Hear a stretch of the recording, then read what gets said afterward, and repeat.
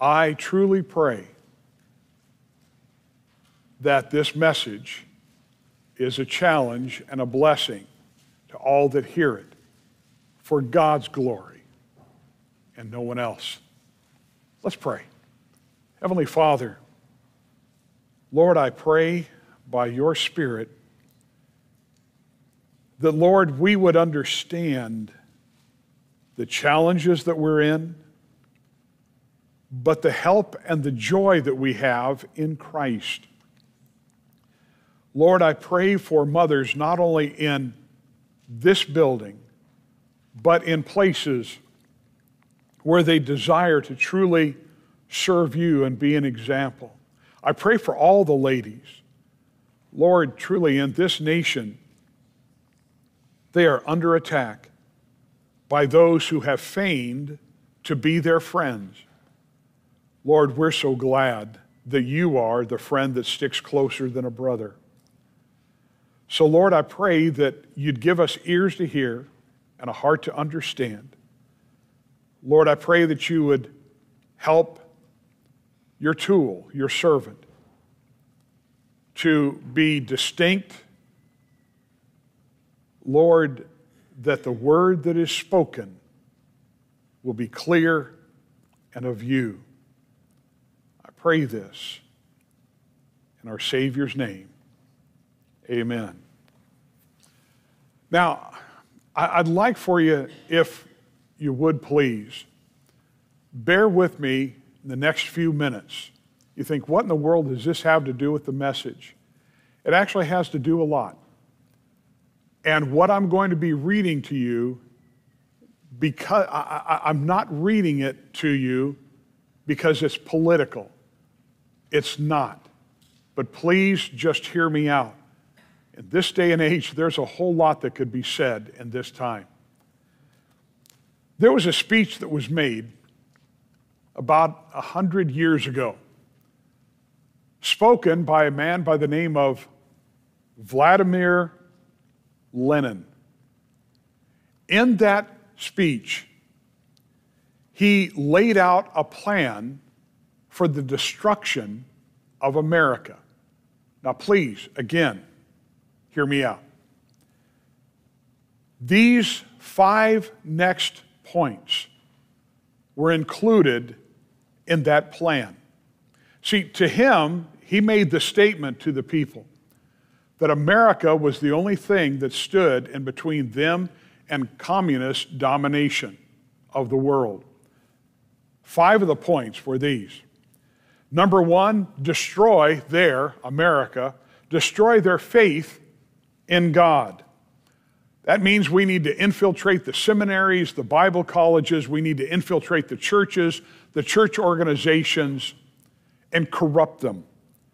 Destroy the family unit. Why? Strong families will not be easily subdued. Number 3, destroy the education system. See, at that time, America, even in its simplicity, was among the most educated people in the world, the average American. So they said, destroy it. Number 4, destroy the news media. They know too much. I remember reading of farmers 100+ years ago. You could go to their farm, talk to them about their freedoms, about their nation, and some of them would actually have a little booklet, a constitution with them. That got to be something that was kind of passé, sadly. Number 5, and this is an exact quote, translated from Russian, but this is an exact quote. Our final formula for victory will be external encirclement and internal demoralization until that last great stronghold of capitalism drops into our hands like a ripe fruit. Now listen, no one would argue that the American family is under attack. There are other places that are under attack. The reason why I bring this up is we might feel powerless when it comes to what's going on in Washington, D.C., in the state capitol, even here. We might feel powerless about what's going on when it comes to the media, etc. But every one of us, ladies, listen, every one of us can stand in the middle of our homes and say with Joshua, and if it seem evil unto you to serve the Lord, choose you this day whom ye will serve, whether the gods which are your fathers served that were on the other side of the flood, or the gods of the Amorites in whose land ye dwell. But as for me and my house, we will serve the Lord. You've got the power right there. Somebody say amen, please. Amen. It's the truth. Amen. We can say it here in this building within these four walls. We will serve the Lord. Amen. Here's our challenge. We have an attitude either of apathy or we've just absolutely surrendered. That is not the way to go. Now listen, this nation is as strong as its families. Is the family strong today? No, not at all. There's confusion. And if you go against the grain, boy, will they go after you. Gender confusion. Excuse me, God made them male and female. That's it. Rebellion against the God-given family. So what we look at this morning is the story about a woman. It took place in 895 BC. And here was a woman that had strength. And she tells us something. But in this story, there are three questions that are asked of her. As I was going through commentators, it was amazing to me how really none of them stopped to consider what was being asked. Oh, they made comment about it a little bit, but in the questions, there is much for us to consider. Ladies, there is much for you to consider. But for all of us, it is there. Before we get into it, let me just get at it somewhat. Well, no, let's go ahead and read the first several verses. Look at verse 8. And it fell on a day that Elisha passed to Shunem, where was a great woman, and she constrained him to eat bread. And so it was that as oft as he passed by, he turned in thither to eat bread. This woman is said to have been the sister of Abishag, the Shunammite, well known in the history of David, and we're not going to get into that. Apparently, she was a woman of influence, knew how to keep her house. The Lord allowed her to be wealthy, but she wasn't stingy. Shunem was about 20 miles northwest of Abel Meholah, Elisha's hometown.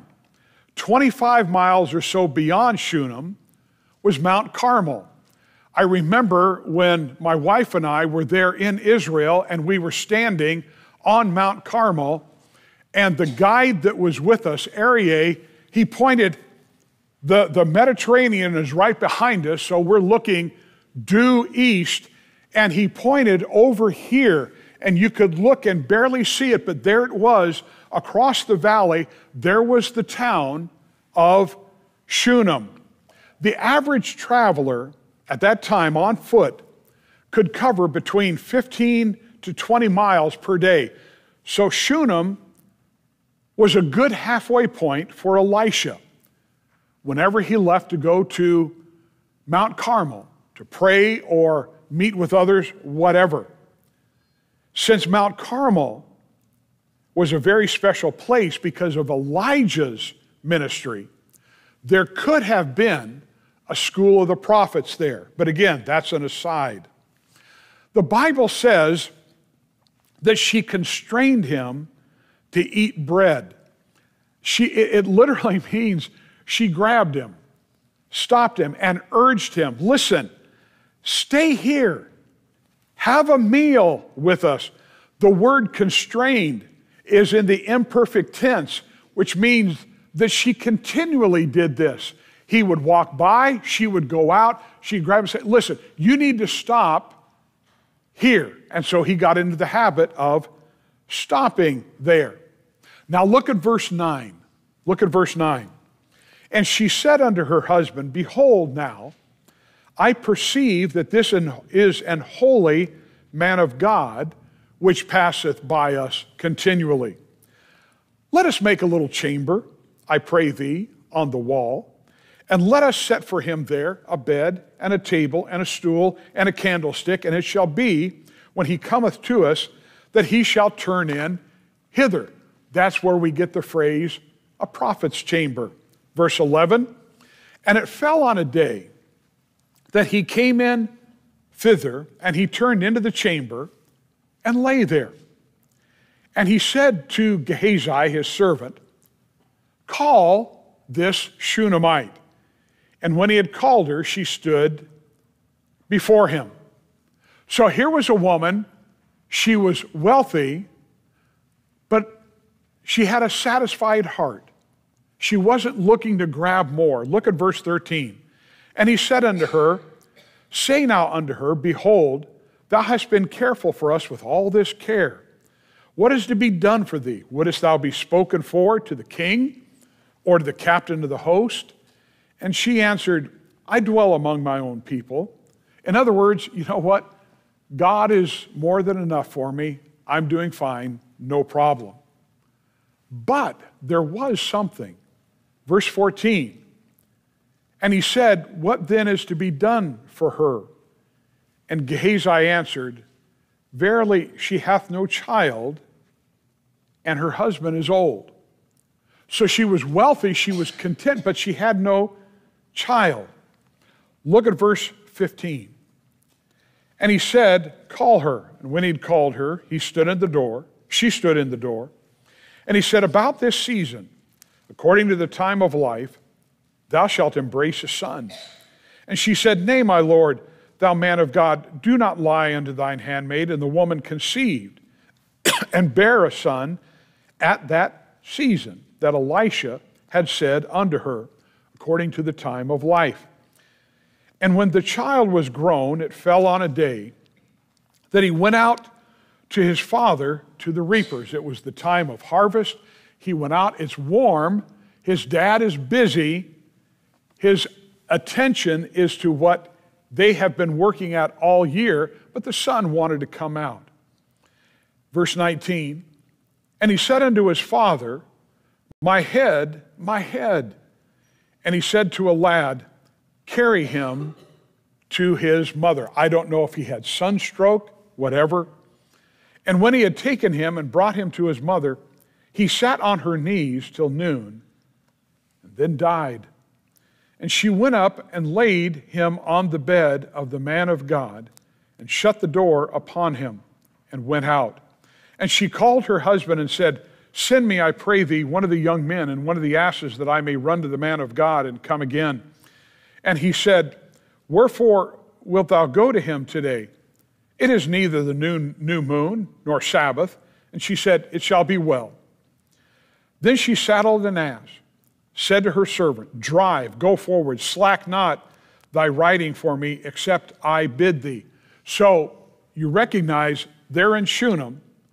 He's up on Mount Carmel. They've got a full day of travel, but they're going to make it as quick as possible. So she went and came to the man of God, verse 25, to Mount Carmel. And it came to pass, when the man of God saw her afar off, that he said to Gehazi his servant, behold, yonder is that Shunammite. Run now, I pray thee, to meet her, and say unto her, Is it well with thee? Is it well with thy husband? Is it well with the child? Well, she answered, It is well. And when she came to the man of God to the hill, she caught him by the feet. But Gehazi came near to thrust her away. The man of God said, Let her alone, for her soul is vexed within her. The Lord hath hid it from me, and hath not told me. Then she said, Did I desire a son of my Lord? Did I not say, Do not deceive me? Then he said to Gehazi, Gird up thy loins, take my staff in thine hand, go thy way. If thou meet any man, salute him not, and if any salute thee, answer him not again, and lay my staff upon the face of the child. And the mother of the child said, As the Lord liveth, and as thy soul liveth, I will not leave thee. And he arose and followed her. She said, No, not your servant. You're coming. And Gehazi passed on before them, laid the staff upon the face of the child, but there was neither voice nor hearing. Wherefore he went again to meet him and told him, saying, The child is not awakened. And when Elisha was come into the house, behold, the child was dead and laid upon his bed. And he went in therewith and shut the door upon them twain and prayed unto the Lord. And he went up, lay upon the child, and put his mouth upon his mouth, and his eyes upon his eyes, and his hands upon his hands. And he stretched himself upon the child, and the flesh of the child waxed warm. Then he returned, walked in the house to and fro, and went up and stretched himself upon him. And the child sneezed 7 times, and the child opened his eyes. And he called Gehazi and said, Call this Shunammite. So he called her. And when she was come in unto him, he said, Take up thy son. Then she went in, fell at his feet, bowed herself to the ground, took up her son, and went out. There's a lot that we could go to when it comes to the story. But those 3 questions that the prophet asked of the lady are captivating. We're going to those. And I want to ask you, do what you can to put yourself in the situation, especially the ladies here. All ladies here. It's not just mothers. And let's stop and consider, and by the way, guys, there's stuff here for us as well. Let's hear while the ladies are hearing. Let me show you, I should say, what I mean. Look at the first question back at verse 26. Remember, this is the verse. Run now, I pray thee, to meet her. This is verse 26. And say unto her, Is it well with thee? Is it well with thy husband? Is it well with the child? First of all, is it well with thee? Speaking directly to the lady. It's fascinating here. The word well in the Hebrew can mean 3 things. 3 things. Number 1, is it well with thee physically? Now, ladies, that's a good question. You know, with everything that you do and what you're involved in, and those of you that have children, you know the body can take a beating. How many of you have ever had sleepless nights because of that or other things? Raise your hand. It's to the ladies. So you stop and consider. There's that difficulty. You know, sometimes because of sin in the family, the situation can really affect the lady. I believe that my sister died an early death because of the sin of her husband. I'm not going to go into it. The Lord has dealt with that. But there's times the pressure can do things to your body. Then secondly, financially. Is it well with you?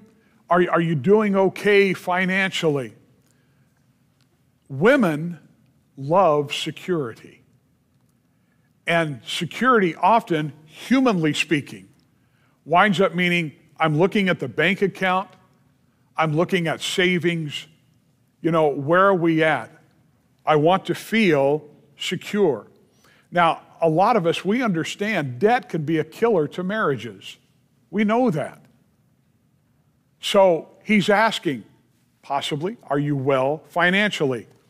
But then, to me, this one would be the one that the prophet would be emphasizing the most.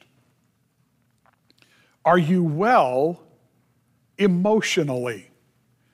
It literally means, do you have peace? Are you at peace? Now, there is something that we learn in the scripture, that the greatest peace, the only peace that really matters, comes through Jesus Christ. Without salvation, there can be no peace of God.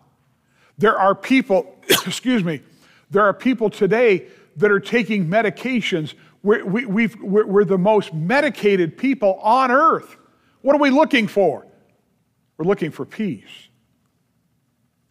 Ladies, are you at peace in your heart? Now, life can be so hectic. Children run all over the place. I'll never forget, we got home from church. We're living in Santa Maria. Our daughter, Heather, she gets out of the car. We lived on a busy corner just off of a main roadway. And so we get out and we're getting stuff, and immediately, all of a sudden, we hear a horn honk. And we turn around. Heather has gotten on her tricycle, and she's sitting in the middle of the street. And a car had to come to a screeching halt. I'm telling you, sometimes kids can drive you up a wall. All right. Life can be difficult when people look at you, and I'm talking to the ladies again, and they begin to judge you. You wonder if they're talking about you behind their back, and I am not belittling this because it can hurt. They wind up looking at you and wondering, did you do something wrong in your life, or etc. So much. You wind up feeling like you're being taken for granted, you're being compared, all that. This is why we have the Word of God, as I'll show you soon. Once there was an article in New York Times. They asked a group of women, club women, to decide on the 12 greatest women in the United States. After due consideration, the editors of this organization replied, the 12 greatest women in the United States are women who have never been heard of outside their own houses. I can see that. I can see that. There is greatness in my wife that the world doesn't know about, but God knows. And there are ladies here that have been up to here in difficulty, but God knows. The writer of this article in the New York Times concluded this. He said, I ask you, who was greater, Thomas Edison or his mother? When he was a young lad, his teacher sent him home with a note that said this, your child is dumb. We can't do anything with him. Mrs. Edison wrote back, you do not understand my boy. I will teach him. we know what happened after that. The promises of God are paramount for any lady that is looking for the peace that passes all understanding. Please hear the following. Isaiah 26:3, thou wilt keep him in perfect peace, whose mind is stayed on thee. Psalm 4:8, I will both lay me down in peace and sleep, for thou, Lord, only makest me to dwell in safety. Psalm 27:14, wait on the Lord, be of good courage, and he shall strengthen thy heart. Psalm 46:1, God is our refuge and strength, a very present help in trouble. Isaiah 41:10, fear thou not, for I am with thee. Be not dismayed, for I am thy God. I will strengthen thee. Yea, I will help thee. Yea, I will uphold thee with the right hand of my righteousness. That's what our God does for ladies who are looking for peace. It comes through salvation in Jesus Christ. Psalm 55:22, cast thy burden upon the Lord, and he shall sustain thee. Psalm 42:11, why art thou cast down, O my soul? And why art thou disquieted within me? Hope thou in God, for I shall yet praise him, who is the health of my countenance and my God. Finally, in John 14:27, Jesus said this, peace I leave with you. My peace I give unto you. Not as the world giveth, give I unto you. Let not your heart be troubled, neither let it be afraid. Now there's something that we're going to be covering in a series that I'm working on, 2 series away. One of the things that we wind up doing if we're not careful, and ladies, I'm talking specifically to you, one of the things we wind up doing is we pray and we beg God to give us something that he's already told us he's given us. In this case, it's peace. Jesus said, my peace I give unto you. Those are the people that have trusted Christ. You don't have to beg God. You just have to simply stop and recognize you have it right now and then act accordingly. That's called stepping out in faith. I'm going to live as if I have recognized that this is what God has given me. And he will be there when you trust him. That's how you recognize this peace. The second question, is it well with thy husband? Now, for those of you that are married, understand the impact that you can have. Go to 1 Peter chapter 3, would you please? 1 Peter chapter 3.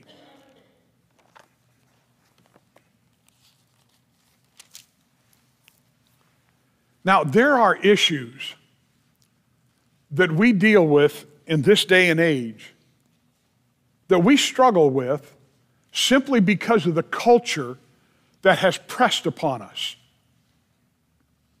Look at verse 1. Likewise, ye wives, be in subjection to your own husbands. Wait a minute. How can I be? Hey, again, I love my wife. I've told you umpteen times, that lady is smarter than I am. She gets mad when I mention that. That's why I enjoy mentioning it. But now listen, when it comes to who's the head of the household, you're looking at him. because there can only be one head of the household. Do I listen to her counsel? Absolutely. Any smart man would do that. For instance, when I was looking at that truck the other day, never mind. But I'm the head of the household. Ladies, when we operate by how God has created us, how He has set us in this life, we'll be a whole lot better off. But there are things that the husband needs to understand as well. But look again at that verse 1. Likewise, ye wives, be in subjection to your own husbands, that if any obey not the word, they're not listening to the word of God, they also may without the word be won by the conversation or the manner of life of the wives. To me, one of the greatest examples of this is a dear friend of mine who's now with the Lord. He was here many times. Some of you don't know him. Some of you, I believe you will remember him. And that's evangelist Chuck Cofty. Chuck Cofty was 22 years in the Marine Corps. And he was in some incredible stuff. His wife, one day, trusted Christ at a church service. She got saved. He was absolutely infuriated. He cussed her out. He said, I'm not going to be married to some holy roller, and on and on and on and on. And she lived with that for 2 years, but she grew in Christ. Well, there was a day that came along. I've told you this story before.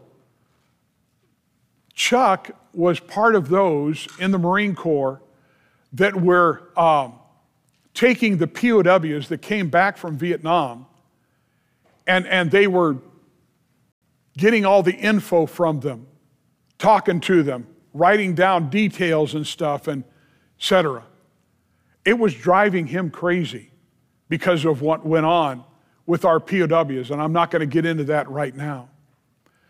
But he just realized he couldn't go on. He just couldn't go on. He got into his uniform one morning, and he was getting ready to go to see a psychiatrist, knowing that if he went to see that psychiatrist, it was over. Not only was he done with what he was doing, he was out of the Marine Corps. That was it. He's walking to the door, he told me. When he got to the door, he heard his wife, Lenora, say, honey, she had a thick Southern accent, you don't need a psychiatrist. You need Jesus.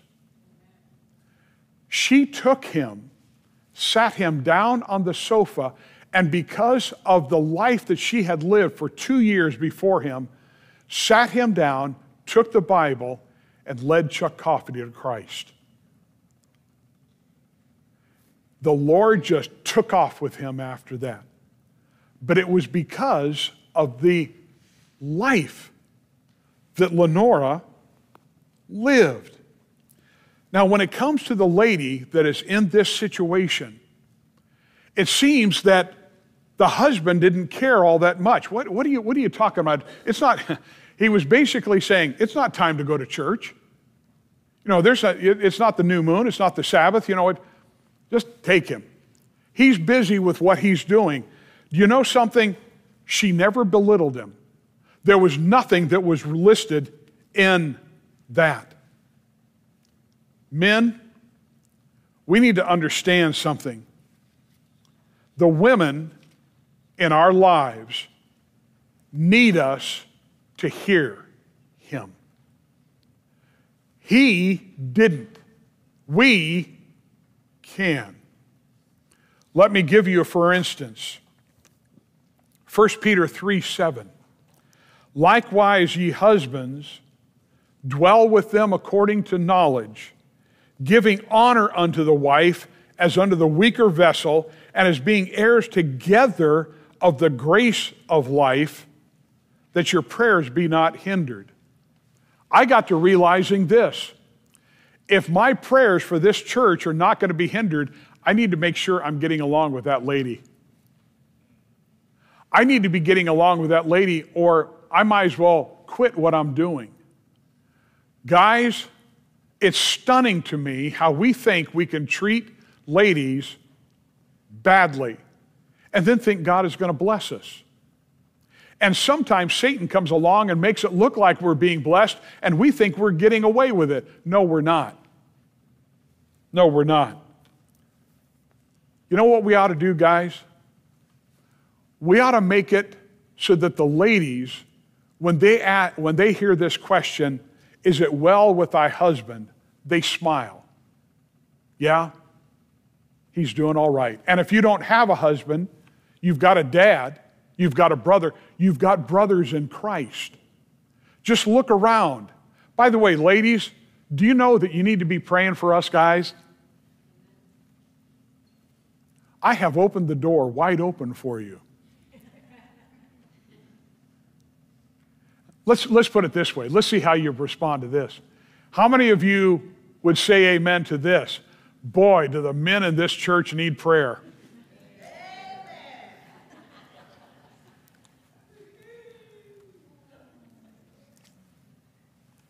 Ephesians 5, husbands, now listen, husbands, love your wives, even as Christ also loved the church. Question: how much did Christ love the church? He bears the scars forever. Is it well with thee? Is it well with thy husband? And then, thirdly and lastly, is it well with the child? Over 100 years ago, G.K. Chesterton asked this: can anyone tell me two things more vital to the race than these? What man shall marry what woman, and what shall be the first things taught to their first child? Now, obviously, we know to know Christ. But he makes a good point here. Chesterton goes on to comment that the natural operation surrounded her, the mother, with very young children who require to be taught not so much anything, but everything. Babies need not be taught a trade, but be introduced to a world. To put the matter shortly, a woman is generally shut up in a house with a human being at the time when he asks all the questions that there are, and some that there aren't. Our race has thought it worthwhile to cast this burden on women in order to keep common sense in the world. No, God ordained it. But again, it makes a good point. And there are women that don't have their own children, but they make an impact on others. We need to see the importance of this. Proverbs 1:8, my son, hear the instruction of thy father, and forsake not the law of thy mother. The world, they need to know, children, is the spiritual realm first and foremost. Every person ever born, everybody that's in this room, everyone will live somewhere forever. The thing that people need to be taught, the thing that babies need to be taught, little ones need to be taught, is about Jesus Christ and what he has done for us. That's why it's even good for us to sing about Jesus loves even me. Those simple songs that we used to sing a long time ago. Jesus loves me, this I know. Little ones to him belong. Can you imagine what a child is taught about Jesus just in those words? I've shared this before. I'm going to share it again. It breaks my heart every time. The most vulnerable victims of family instability are the children who are too young to understand what has happened to their parents. That tragic impact on the next generation was graphically illustrated to me in a recent conversation with a 6th grade teacher in an upper middle class California city. She was shocked to see the results of a creative writing task assigned to her students. They were asked to complete a sentence that began with the words, "I wish, I wish." The teacher expected the boys and girls to express wishes for bicycle or dogs or television set, trips to Hawaii, whatever. Instead, 20 of the 30 children made reference in their responses to their own families that were disintegrating. These are a few of their actual responses. I wish. I wish my parents wouldn't fight, and I wish my father would come back. I wish my mother didn't have a boyfriend. I wish I could get straight A's so my father would love me. I wish I had one mom and one dad so the kids wouldn't make fun of me. I have 3 moms and 3 dads, and they botch up my life. I wish I had an M1 rifle so I could shoot those who make fun of me. Mom, you can preach. Preach it. Proverbs 31:1, the words of King Lemuel, another word for Solomon, the prophecy that his mother taught him. The prophecy, the forthtelling, she was preaching. When Robert Ingersoll, the notorious skeptic, was in his heyday, 2 college students went to hear him lecture. As they walked down the street after the lecture, one said to the other, "Well, I guess he knocked the props out from under Christianity, didn't he?" The other said, "No, I don't think he did." Ingersoll did not explain my mother's life. And until he can explain my mother's life, I will stand by my mother's God. If you don't remember anything else from this message, ladies especially, would you please remember these 2 things that I give you, and we're done. Number 1, let the God of heaven define you. Let the God of heaven define you. Back to Proverbs 31, but this is verse 30.